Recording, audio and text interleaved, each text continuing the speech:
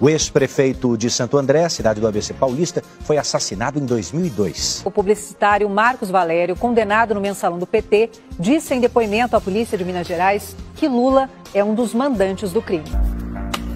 O assassinato do então prefeito de Santo André, Celso Daniel. O Ministério Público de São Paulo reabriu no ano passado a investigação sobre a morte de Celso Daniel. Os promotores nunca concordaram com a tese da polícia de que o assassinato do prefeito foi um crime comum de sequestro.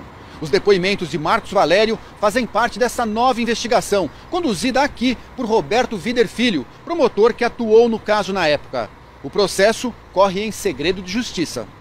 A Record TV teve acesso ao depoimento prestado por Marcos Valério à Polícia de Minas Gerais. Valério disse que em reunião com João Paulo Cunha, então presidente da Câmara dos Deputados, tomou conhecimento da profundidade e da extensão das ameaças ao então presidente Lula, ao ministro José Dirceu e a Gilberto Carvalho.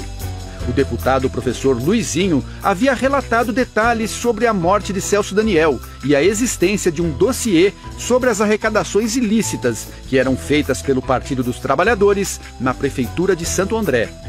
Valério disse que, ao participar de uma reunião com Ronan Maria Pinto, Silvio Pereira e Breno Altman, Ronan deixou bem claro que não iria responder pelos fatos sozinho e que iria apontar Lula como mandante da morte do prefeito.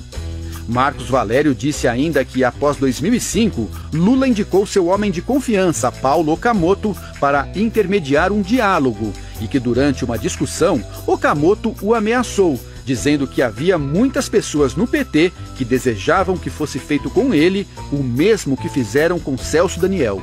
E que esse incidente deixou claro que havia um envolvimento da cúpula do PT e do presidente Lula na morte do prefeito. Uai, seu app de vídeos curtos.